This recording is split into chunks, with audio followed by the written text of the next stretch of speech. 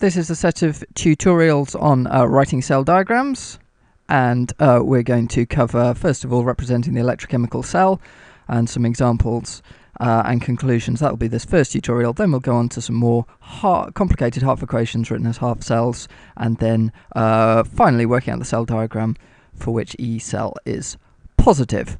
So in this one here, we're going to look at some nickel copper there, iron with vanadium, copper with hydrogen, hydrogen with chlorine examples, and then come to some conclusions on how we represent the salt bridge, change of state, use of platinum, order in which we put things, how this relates to standard electrode potentials, and what we do with regard to balancing atoms and electrons. So first example here, I've got an electrochemical cell with nickel electrode and nickel ions, and on the other side copper and copper ions. We want to represent this in a shorthand so that we don't need to draw this out the whole time.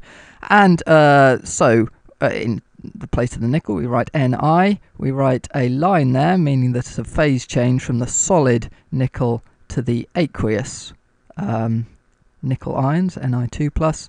Then to represent the salt bridge, we have that double line, and then sort of the same on the other side. So there's the copper ions, and there is the phase change to the solid copper electrode. So the order in which we've done things here is we put the metals on the outside and then put the metal ions in the middle. In this example, we've got iron with iron ions, which is sort of similar before, so we can represent that the same way. But over on the other side, we've got vanadium 2+ and vanadium 3+ ions. So neither of those is actually a solid metal, and we'll need to use a platinum electrode there for a site for the redox reactions to take place. So we can put that platinum electrode on the outside, okay, but then there's a question of which way round we would put the vanadium and the vanadium 2+ here. And if we think of that previous example, we went from metal to metal ions. In terms of redox, that's reduction then oxidation. A reduced species or oxidized species. A metal has got the electrons, whereas the metal ions has lost the electrons.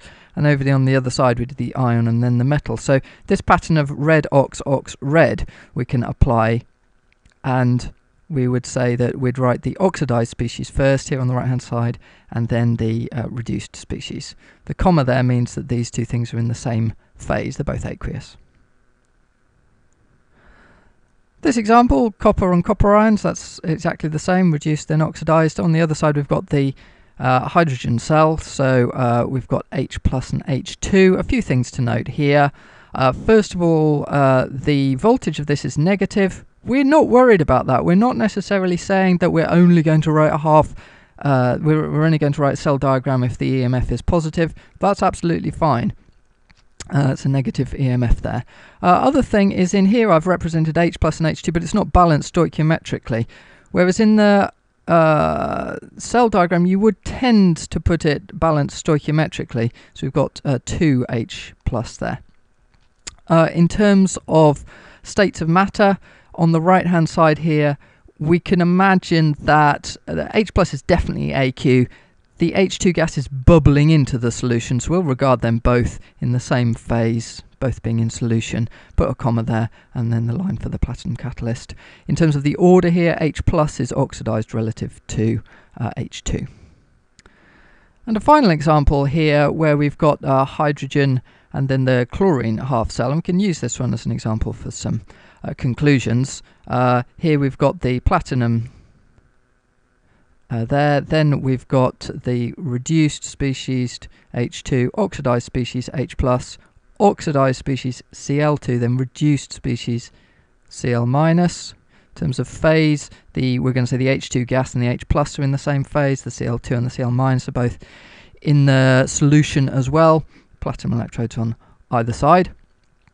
In terms of a standard electrode potential, this is a standard electrode potential because we've got the hydrogen half cell on the left-hand side and we're measuring the voltage of the chlorine on the right. This would be the standard electrode potential for chlorine going to chloride ions.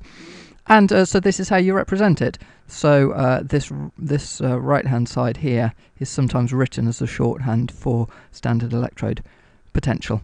In terms of balancing atoms and electrons, you do tend to balance atoms within a half cell, so we've got 2 hydrogens in both of those there and 1 chlorine in each of those representations there. In terms of electrons, we don't balance electrons on the left-hand side and the right-hand side, so that's a 2 electron process on that side, on the left-hand side. It's a 1 electron process on the right-hand side, but we don't worry about that.